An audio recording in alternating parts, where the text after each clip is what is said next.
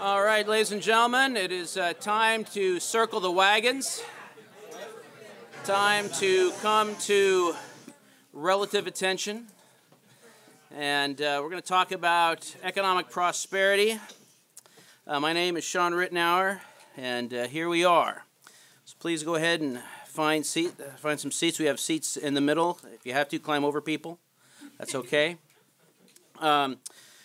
The lecture today is going to be on economic prosperity.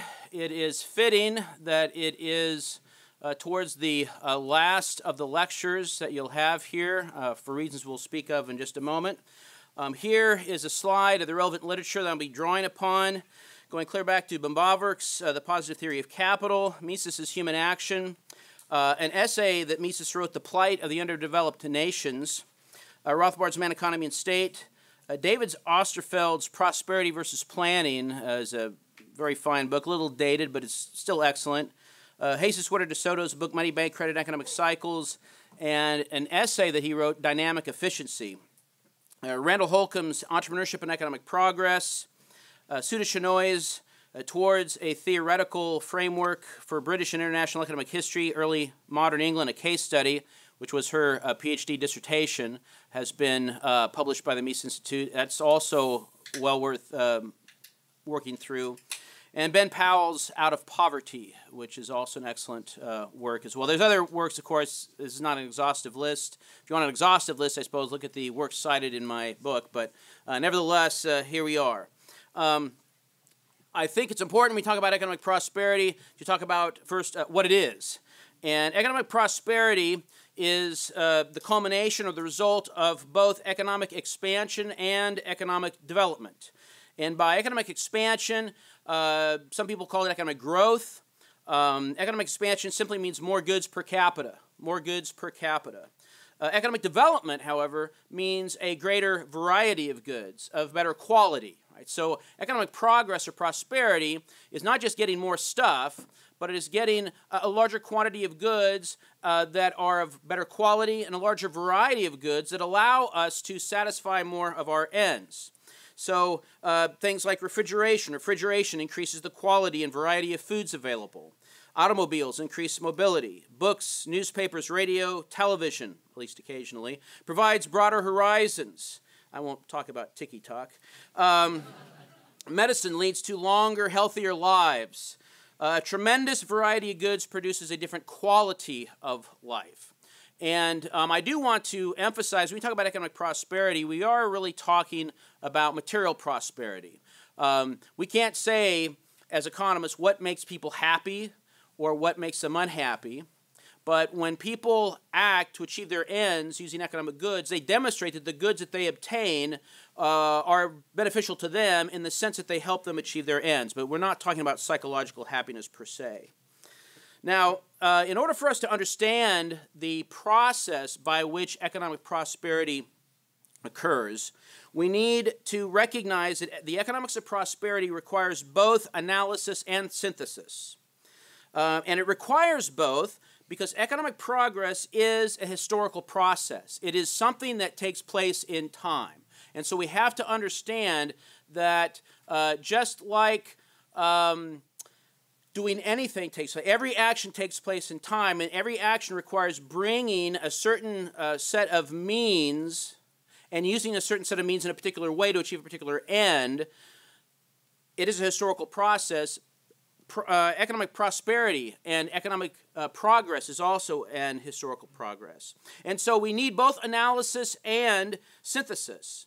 An analysis simply means breaking down a complex substance into smaller parts to gain a better understanding of it. To look at the complex process and breaking it down into the component parts, we can sort of make sense of what's actually going on here.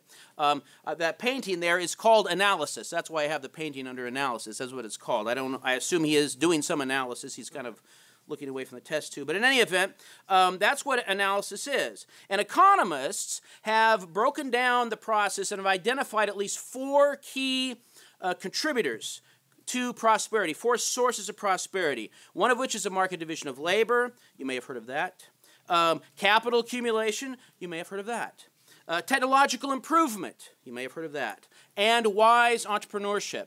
Those four are four contributing factors to the process of economic prosperity. And I would say that the strongest contribution to the economic mainstream is in identifying many of these sources. Even if they don't recognize how important some of the sources are, they've done a fairly good job of saying, okay, well, this contributes to economic growth, this contributes to economic growth, this contributes to economic growth. But one of their weaknesses is the failure to do the synthesis. Right? And the synthesis is the composition or combining parts or elements so as to form a whole. Taking the different parts together and then, or taking the different parts and then explaining how do they all fit together, like a puzzle. Right? A puzzle, you take all the different pieces and you put the puzzle together. And to illustrate this, as it applies to macroeconomics, I want to give you a quote here from Eugen von Böhm-Bawerk as quoted by Mises. This was noted to be, what should one say? It was named by Mises as an oft-used quip or something like that by Böhm-Bawerk. And Böhm-Bawerk said this, quote, "A theory of the trade cycle, if it is not to be mere botching, can only be written as the last chapter or the last chapter but one of a treatise dealing with all economic problems."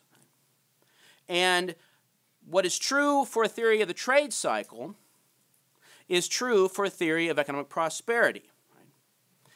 Satisfactory theory brings together, a satisfactory theory of economic prosperity brings together production theory, exchange theory, and understanding of the market division of labor, capital accumulation and capital theory, the contributions of technology, the contributions of entrepreneurship, and how different institutional settings either hamper or encourage and foster the workings of these different sources of prosperity as they work together. We need to understand the institutions that nurture the sources of prosperity and policies that allow prosperity to occur, and recognize that all of these sources must work together. And so that's why you have to sort of wait and write about these things at the end of the book. Right? If you start beginning and start writing about, well, what causes a business cycle, or what can cause economic expansion,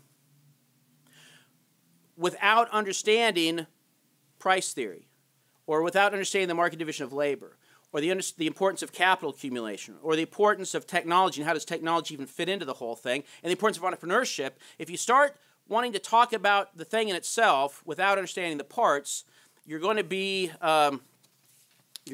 making mistakes somewhere along the way.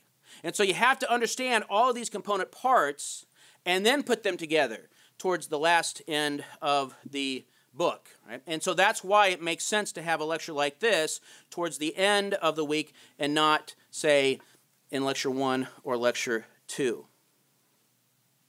So, what are these sources of prosperity that we've identified? Well, we've already talked about, is the division of labor. Here's our friend James P. Snee, the CEO of Hormel, just to show that he's a real person. I saw a clip of him being interviewed on Mad Money by Jim, what's his name? Yeah, Kramer. Yeah, Booyah. That's right. He was on there. I think this was in 2021. They had set sales records for 7 years in a row. That's how good spam was doing. So when the economy's down, spam is up. That's the moral of the story. It's recession-proof, ladies and gentlemen. You heard it here first, right? So the division of labor, we've already talked about it. Specialization of production according to efficiency. And the law of association tells us that specializing according to efficiency and cooperative action is more efficient and more productive than isolated action of self-sufficient individuals. And so the development of the market division of labor is a key source of economic prosperity. If we want to achieve prosperity, we want to allow for the extension of the market division of labor. Now, this is something that is almost completely ignored in modern growth theory. They talk a lot about the benefits of trade, some of them do, but there's very little, actually, little explicit discussion about the importance of the market division of labor. It's almost as if they sort of assume, I guess, maybe that it happens, but they don't really talk about it a whole lot. But another source of prosperity is saving and investment in capital accumulation. We already talked about capital theory as well. Capital, of course, capital goods are produced means of production, tools, machines, intermediate products. And we've already talked about how using capital goods increases the productivity of the user. It allows us to get a greater quantity of output per unit of land and labor. For instance, just take, say, in agriculture. The U.S. Department of Agriculture estimates that in 1830, it took approximately 275 man-hours to produce 100 bushels of wheat. So we want to produce 100 bushels of wheat, we can do it, but it's going to take 275 hours of labor. Jump forward in 1987, so roughly, 150 years into the future, it took approximately 3 hours of 3 man-hours of labor to produce 100 bushels of wheat. And so we go from 275 hours to produce 100 bushels of wheat to 3 hours, right? Now, I would argue that that's not because the farmers in 1987 were working a whole lot harder than the farmers in 1830. Right? In fact, you may make the case was the opposite, that the physical output was probably greater in terms of the physical effort exerted, the labor exerted was greater in 1830 than 1987. Well, what's the difference? Well, the difference is capital. The difference is capital. We have greater capital goods, much more capital-intensive farming now than we did back in 1830. You can also read about that, by the way, in the very first Little House book, Little House in the Big Woods, where Pa Ingalls gets to rent a threshing machine for a week and was able to thresh his wheat in a week that usually would take, I think, like a month or so. And at the end of that chapter, there's only one chapter he talks about. At the end of it, he says, the modern farming suits me just fine. Right? No Luddite was Pa Ingalls. Right? So now, in order to accumulate capital, of course, people must be willing to put off present consumption so that they will have resources available to invest in the production of capital goods. So people have to be willing to save. And so the less present-oriented they are, or say the lower their time preferences, they will be more willing to save and invest. They will therefore be able to accumulate more capital goods, which will therefore increase their productivity of land and labor. The increased productivity will allow them to produce more goods. They will have higher incomes. They will enjoy higher standards of living.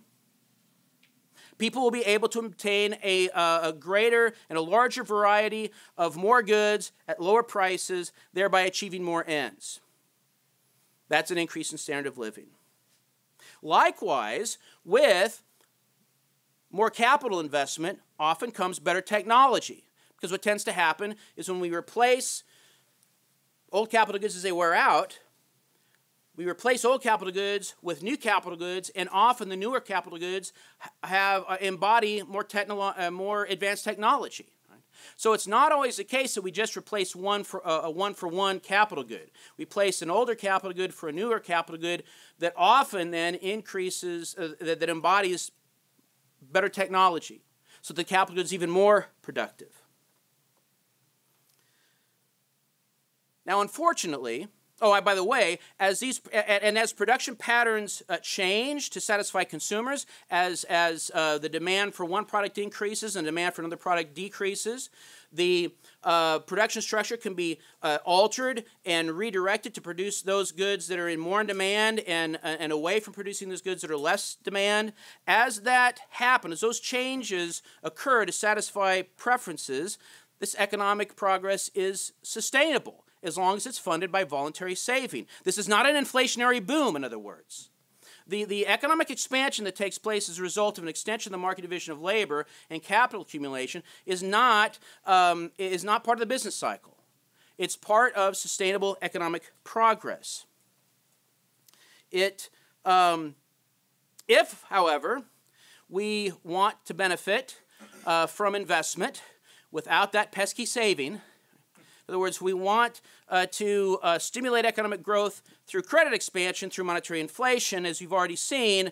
That is not sustainable. That is that will lead to a business cycle. The boom process that is stimulated will be self-reversing.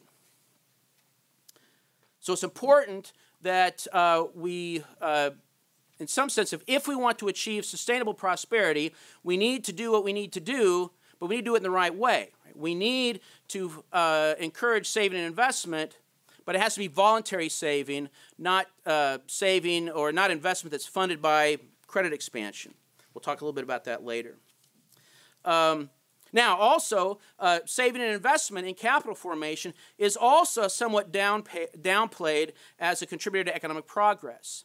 That because of modern macroeconomics using a neoclassical growth model put forth by Robert Solow and others, Solow attempted to try to provide micro-foundations for macroeconomics. And the way you're going to do that, he says, is we're going to model the entire macroeconomy as one giant short-run production function. Like one production function for the entire economy, right? What could go wrong? And so he did this. He says, well, you know, in the short run, if population is fixed, and we know population is fixed, population never changes, but if population is fixed, we can save and invest, fine, but then we get, because of diminishing marginal returns to capital, we get to a sort of a maximum point, and then we just hit a stationary state. And more saving and investment won't help us. And so the profession sort of turned away from capital investment as a key source of prosperity, and they said, really, the thing that really allows for sustainable increases in prosperity is technology. Now, technology is important, right? Technology is not unimportant, right? We've talked about the importance of technology and how different capital goods embody different levels of technology. And this is just a slide I removed from my previous lecture, and I put it up here just to, jog our memories. But it's important to understand that technology is really merely, and I would say merely, it's like, what do you mean merely? It is merely knowledge about how to do something, right? It's just knowledge about how to do something. But knowledge of how to do something is not unimportant, but we also don't want to go overboard with it, right? Because knowledge or technology is basically knowledge how to do something, it's important to note that knowledge by itself doesn't allow us to produce, right? We have to have the knowledge embodied in capital goods or in processes, right? And so technological advance does contribute to economic progress, but it contributes to progress in, shall we say, three ways. It contributes to economic progress as it embodies different capital goods. We have more productive capital goods, right? The hand whisk versus the stand mixer. The stand mixer represents a more technically advanced way of beating eggs. And so the technology in a stand mixer is, we could say, is more advanced than the technology in the whisk. The whisk was more advanced than a single spoon, right? Or a single fork, right? The hand mixer was more advanced than the whisk, right? Additionally, though, technological advance could show up in a more productive arrangement of the production process. A more productive arrangement of the production process. And a good example of that is Walmart's warehouse arrangement, what they call cross-docking. Their cross-docking was something that Walmart developed, where their merchandise containers on trucks came into their distribution centers and are immediately unloaded and reloaded on other trucks headed out to the retail stores. And by designing their warehouses this way, they could bring in their products from, off the boats, from their containers, from their vendors, and then get them loaded on ships or on trucks to the different retailers and get them out the door right now, so the goods spend very little time collecting dust on their warehouses. And that reduces shipping time, it reduces costs, and allows them to sell their goods at lower prices.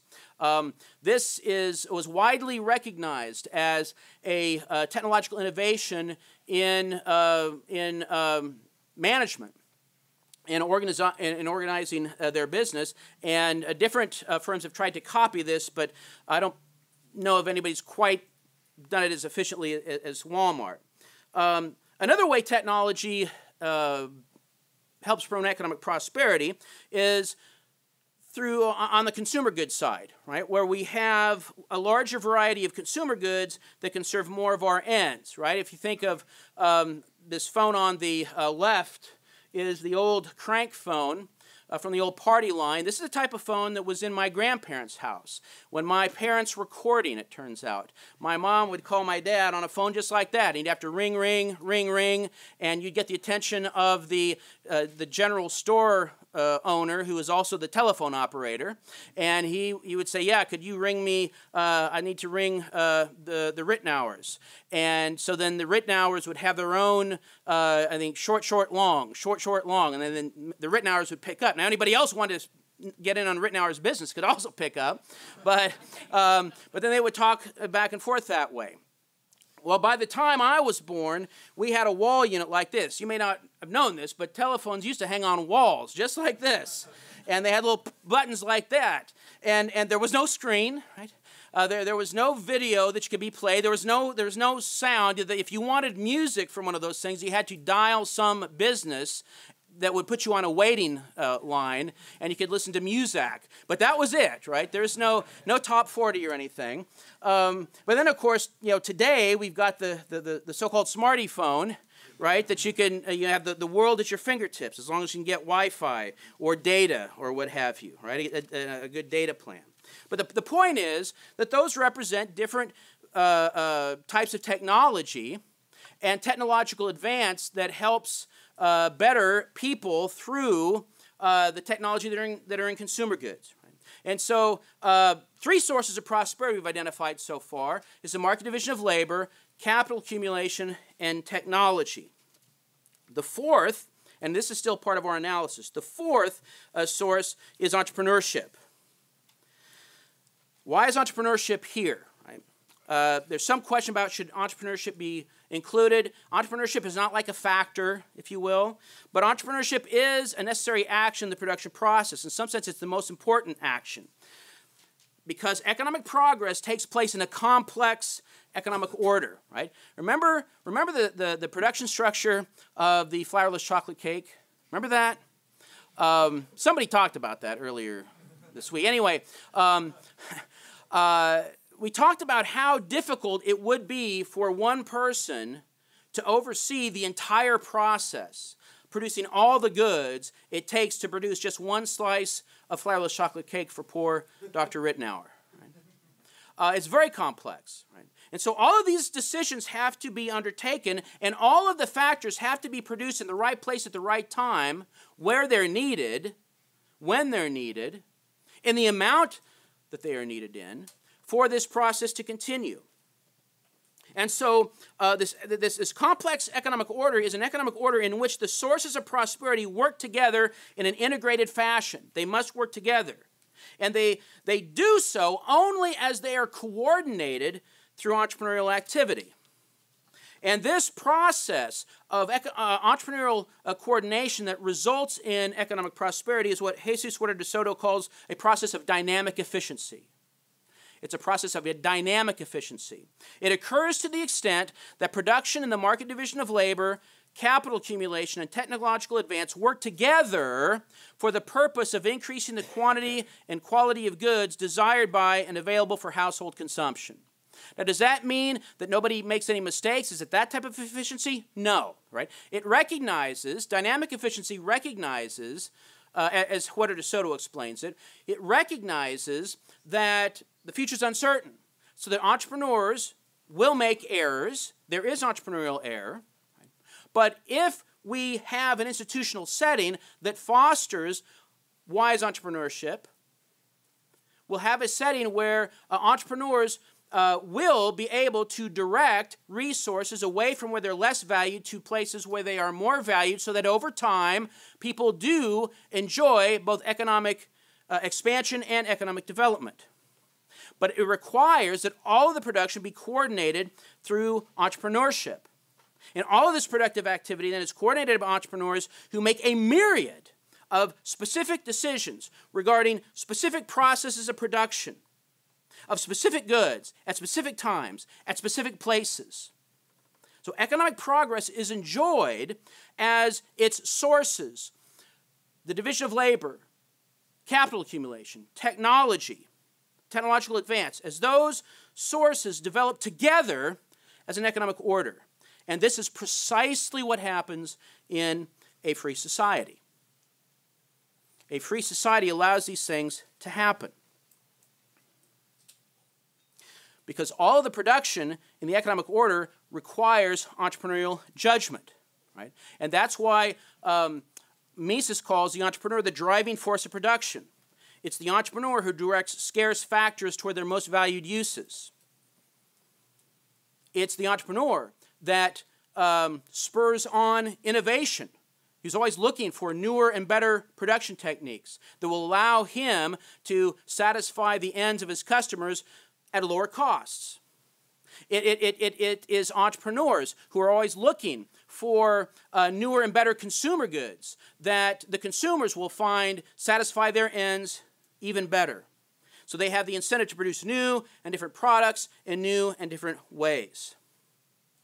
Now, of course, waste of capital is possible, as I already mentioned, because production decisions in the present are based on a forecast of future market conditions. When producers decide to produce a particular product, when I decide I'm going to produce a new vehicle, a new car, a new truck, I don't know exactly what the demand is going to be. Right? So I have to produce now for an uncertain future. And so it's possible that I make an error. If the producer forecasts incorrectly, he will use his capital, making something people do not want, and will not be able to sell his product at a price needed to cover his costs. And when he does this, he will be a loser. He'll be a loser. So entrepreneurs need to figure out a way to produce the goods that will not make them a loser, right? To make goods that will be profitable. Well, how do they do this? They do this through economic calculation. Right? So if you think about the things I've mentioned before, right? Division of labor, capital formation, entrepreneurship, economic calculation, these are all things you've already heard of this week. Right? So further emphasizing why, to really understand macroeconomics and economic prosperity is a macro topic, just like the business cycle is a macro topic, you have to understand all these other things first and see how they all fit together. Right? So entrepreneurs need to use economic calculation if they are to coordinate the economic order by directing factors of production toward their most valued uses. And it is not easy. Right? And again, and here's another thing. The entrepreneur is almost completely left out of the economic growth literature. Is that all this stuff just happens automatically? And that is a fatal, fatal error, because it doesn't just happen automatically. Entrepreneurial judgments have many margins. Right? Here is a fairly well-known quote from the last novel written by F. Scott Fitzgerald. It was an unfinished novel, The Love of the Last Tycoon. And the narrator of that novel is Cecilia Brady. And she says this, and it's about The Last Tycoon is a Hollywood film producer. I think it's understood as based on the life of Irving Thalberg, who was the boy genius of the old MGM film studio. And Cecilia Brady says this, quote, "You can take Hollywood for granted like I did, or you can dismiss it with the contempt we reserve for what we don't understand. It can be understood too, but only dimly and in flashes. Not a half dozen men have ever been able to keep the whole equation of pictures in their head." Now, of course, what she means by the equation of pictures is not actually like a math equation, but the point is she's talking about keeping all of the variables that have to be chosen correctly just so at the right place and right time in your head is a very difficult thing. And as Cecilia put it, only not a half dozen men could ever do this, except one would be The Last Tycoon, and this would be Irving Thalberg. Well, what are some of these margins? Right? Well, some of them are the product. Margins about the product, decisions about the product, the type of product, the quality of the product, the location where we're going to sell the product, the scale of operation, how big should our production process be, the time availability, when do we have to have the products ready to go, the anticipated price that the buyers are going to be willing to pay for the product and are willing to pay for the product. Another set of margins have to do with capital investment. We talked about this just briefly, right? How capital intensive do we want our production process to be? How durable do we want our capital goods to be that we're going to invest in? Should we invest in more specific or less specific capital goods to pull off our production process? How many capital goods do we need to invest in? How much capital do we want to devote to this venture or that venture? On the technology side, technology also requires entrepreneurial judgment. Right? What consumer good characteristics do we want to put into the consumer goods that we want to make available? Right? How good do we want the photo capability to be in our smarty phone? Right? How big of processor do we want in our smarty phone? Is it going to be worth it? Are people going to be willing to pay the extra price for the extra power? What production techniques do we use? Do we use cross-docking in our warehouses, or do we get by with the previous traditional way of doing things? What technology do we want to embody in our capital goods? Also, how much research and development in new technology do we want to engage in? Right? Because sometimes it makes sense to invest in more research and development. Other times we don't have enough money to do it on our own. We're just going to look and see who else is doing things and use some of the capital goods that they develop. Right?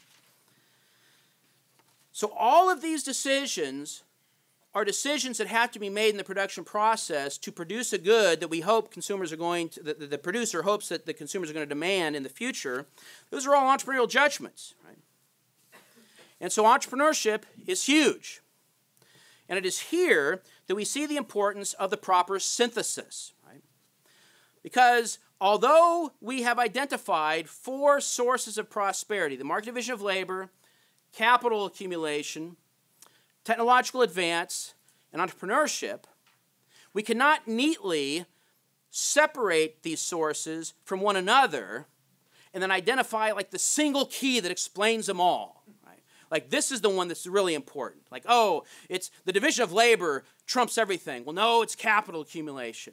As we just pour money into the big I or the big K, right? Then we'll get expansion. No, it's technology. It's the big T, right? And then, well, no, it's entrepreneurship. It's the big E, right? Think about this. A highly developed division of labor would be impossible without the accumulation and use of capital goods, right? So the division of labor and the capital structure are 2 sides of the same coin.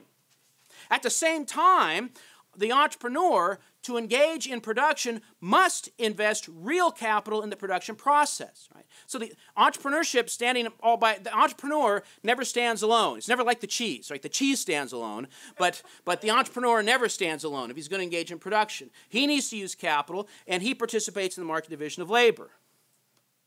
At the same time, capital per se never guarantees a profit. It never guarantees economic progress either, because capital must be widely utilized. If the entrepreneur errs in his forecasting in the market, large losses will be reaped and his capital will shrink. That's why Mises had that very prescient quote, "Capital does not beget profit." Just having capital doesn't make you rich. You have to be able to use the capital wisely. Word to Piketty.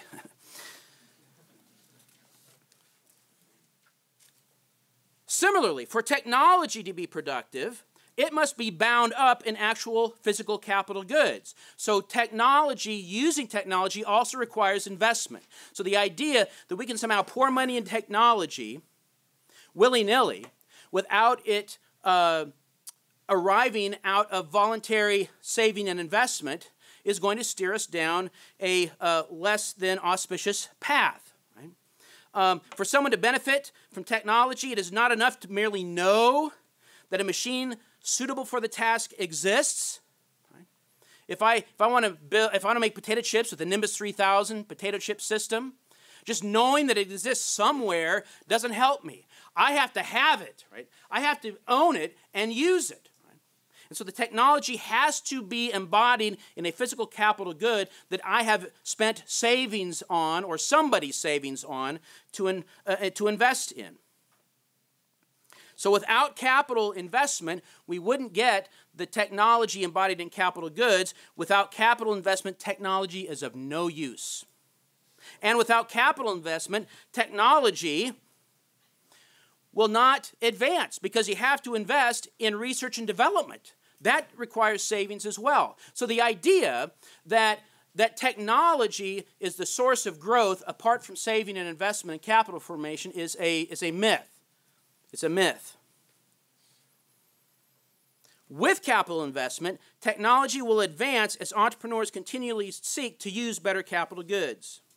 And then likewise, technology also must be utilized economically. It's possible, for instance, to have a process that is, shall we say, that's technologically possible, but we don't use because it's too expensive, right? We have the technology to manufacture water, right? It's not that complicated. You take 2H and 1O and mix it together and do the hokey pokey, and you turn yourself about and you get water, right? But we don't produce water like that. Why? Because it's more expensive than just getting it from other sources, right? And so the point is, having the technology doesn't mean the technology is going to be used. Right? It has to be economically viable. Well, who determines if it's economically viable? Well, the entrepreneur has to make that decision. Right? So my point is that economic progress is a process of dynamic efficiency. It is the happy consequence of an expanding, highly developed division of labor, taking advantage of an increasing capital structure, embodying more advanced technology, wisely invested by entrepreneurs. It is the culmination of a process of many people doing many things. Now, because the market division of labor and the capital structure are two sides of the same economic coin, the limits on one constrain the other, right? For instance, we can identify a number of limits on the division of labor which will hold back or limit the economic expansion that we can enjoy. Probably the most accurate statement ever written by Adam Smith is that the division of labor is limited by the extent of the market. And what does he mean by this? Well, it only benefits us to specialize in the production of something for which there is a market, right? So if we have Groucho producing beef or Groucho producing mangoes and Harpo producing beef, and then Chico comes along and he wants to specialize in teaching them rocket science. A very simple two-person society, and the third person is like, well, you know, we've got mango and beef. What you really need, the third most important good you really need is rocket science. Well, they may say, you know, get away from me, kid, you bother me. No, that is not what we need right now. And then, well, Chico's thinking, well, but I'm really good at rocket science, but I do know how to build huts. How about if I build you a hut? Would you trade some of your mangoes and beef with me if I build you a hut? Well, yes, we need a hut, right? We need a hut. They're in a market for a hut, a better living place than just a sort of lean-to that they've rigged up for themselves. And so Chico produces huts. He specializes in hut production because there's a market for it, right? So it only benefits somebody to specialize in something for which you can sell. Right? Now, this just emphasizes the fact that without trade, without the ability to trade, we couldn't engage in the division of labor because we would have to produce everything we want to consume. So we have to be able to exchange. There has to be a market of exchange for the division of labor to expand. Well, exchange, as we know, requires private property. And therefore, in order to take advantage of the division of labor, if we want an expanding division of labor, it has to be, it will only be in a society where there is a flourishing exchange, a flourishing a network of voluntary exchange, and that occurs only in a setting of private property. Another limit to the market division of labor is the extent of saving and investment. Because remember, we said the capital structure is the other side of the economic progress coin from the division of labor. Saving and investment in specific tools and machinery is what allows for more specialized production. And so a reduction in saving and investment would limit the quantity and quality of consumer goods or capital goods that would then constrain the amount of specialization according to efficiency.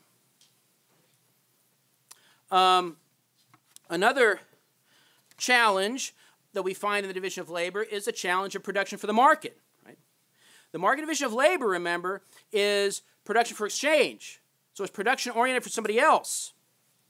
Producers don't know exactly what other people want, what they really, really want. That's right. They don't know the zig-a-zig-ah, so to speak.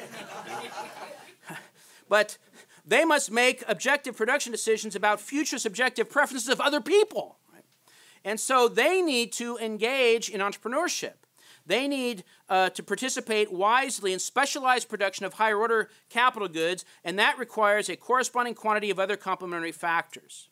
But as entrepreneurs do this, as entrepreneurs do this wisely, as they utilize their saving and investment in capital goods wisely, that increases the extent of the market. And as the extent of the market increases, that allows for expansion of the division of labor. And when the division of labor expands, they become more productive. And as people become more productive, their real incomes increases. And as their real income increases, that increases their purchasing power so they can demand more goods, which expands the market even more. And as the market expands even more, then the division of labor is allowed to extend. And we're able to invest even more in saving and investment in capital goods. So we become even more productive. Our standard of living increases even more, which allows for even more expansion into the division of labor, et cetera, et cetera, et cetera. So we have a seed of a theory of economic expansion and development. Well, all of this has implications for institutions that enable economic progress. And one key institution that I've already mentioned before is private property. We can only specialize in producing certain things if we can trade our surplus, our excess supply, to get other things that we want. So we must be able to engage in voluntary exchange, which requires private property.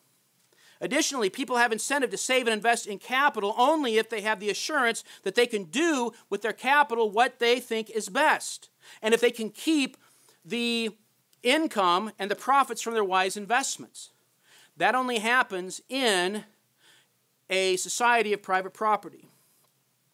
Likewise, people have an incentive to research and develop and utilize better technology if they are free to do so.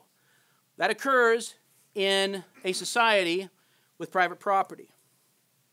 And in some ways, and I don't want to say most important, but equally as important, if entrepreneurs are going to use economic calculation, they need to, for the betterment of society, they need to have market prices that actually reflect the preferences of people.